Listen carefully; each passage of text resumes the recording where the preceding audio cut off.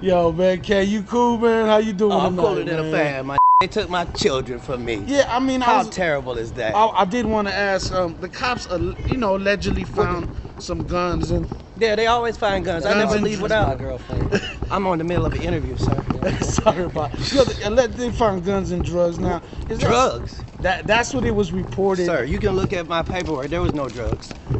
Weed is not a drug. Yeah. I mean, do you think that's safe for kids to be around guns and stuff like that? I mean, I'm just curious. How do you keep this kids safe without guns? They were in a lockbox that the police broke.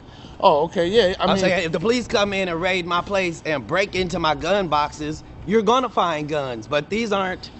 Well, I'm not in a gang. What difference does it make?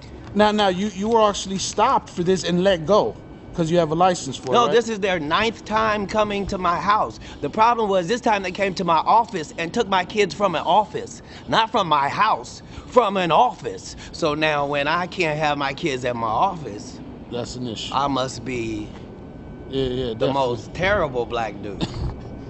Because here's the whole thing. You gonna charge me with child endangerment? After I adopted 7 children and had them for 14 years in this state? Really? You coming after my kids now? Because it was already a witch hunt. Now you want my babies? Yikes.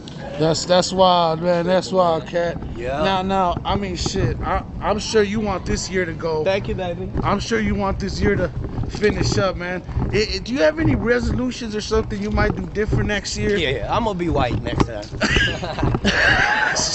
In my next life, I'm Caucasian, and I ain't taking no for an answer. Let me explain something to you.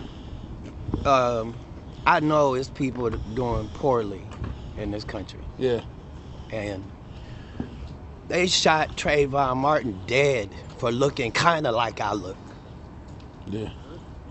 Martin Luther King and Malcolm X ended up dead for telling the truth.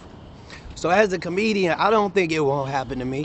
I think they've thrown me in jail 36 times in 36 months, and I think you've never seen me in a court of law. That means they're effing with me. And today, they crossed the line, because now they took my babies. All right, man. Well, Katt, we wish you luck, man. And luck is unnecessary. Thank you. Have a good night. Thank you, brother.